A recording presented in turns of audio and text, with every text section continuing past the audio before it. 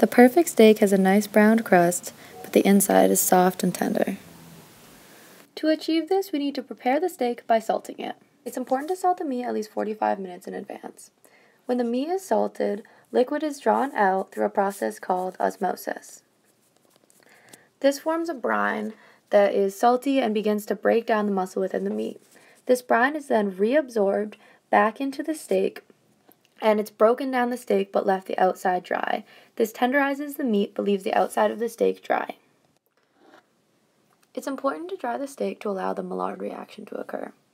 Water boils at a temperature of about 212 degrees Fahrenheit, but the Maillard reaction takes place over 300 degrees Fahrenheit. So if you have moisture on the outside of the steak, then the steak will just boil instead of get hot enough to crispen through the Maillard reaction. The Maillard reaction happens at extremely high temperatures. It browns the meat and develops new flavor compounds. Through the Maillard reactions, amino acids right at the steak surface will react with carbonyl groups to form thousands of new flavor compounds.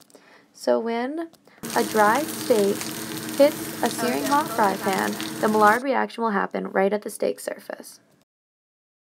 Now we're ready to get started cooking. Check if your fry pan is hot enough. Try dribbling a couple of drops of water on it.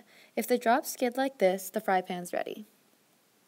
If the water droplets sit on the fry pan then evaporate like this, it's not quite hot enough. This weird sliding around of the water is due to the Leidenfrost effect.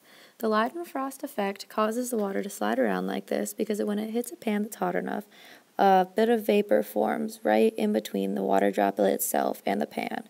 This creates a bit of an insulative layer so the water droplet doesn't evaporate immediately. It also reduces the friction of the water droplet, so the water droplet slides around the pan in a weird kind of dancing type of way. When the pan is ready, add a bit of oil. I recommend a vegetable oil because a vegetable oil has a higher smoke point than animal fat-based oils. The hot oil will have a very low viscosity. And now it's time to add the meat. I continuously rotated the steak every 30 seconds to encourage a more even cook through the steak. When the steak is almost done, add butter and whatever spices you prefer.